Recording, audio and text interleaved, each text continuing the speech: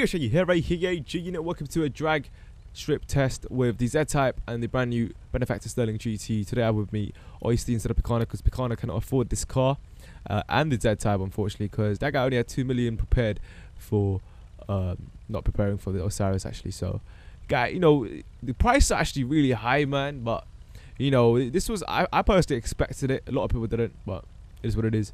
Anyway, let's go on 11.05. Yeah, slab it down. There we go. All right, acceleration kicking in. Right off the bat, we see Benefactor Stirling just shoot off. Let's see the top speed of this. It's the what we're looking out for here. Oh my god, Z-Type's already cashing. Oh my lord. Oh my goodness. Oh god. Freaking hell. Like, you know, the Casco actually lasted for 30 seconds on a straight, but Z-Type is just gone. Holy shit, that's just depressing, man.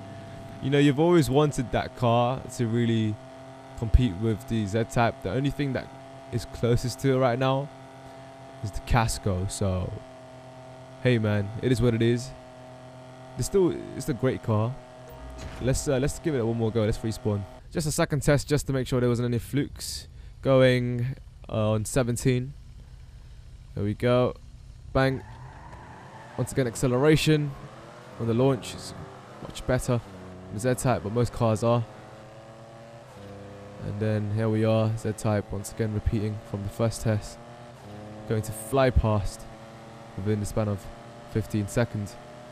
So you guys can get a perspective. If you guys remember the comparison with the Casco against Z-Type on this straight, it took 30 seconds, but this is half that for the Z-Type to overtake with its top speed. Look at that, it's just flying, never to be seen again after that, from the start finish. So there you guys have it. Hopefully you guys understand, or better understanding between these two. Quite curious to see how this does against other existing sports classics within the class.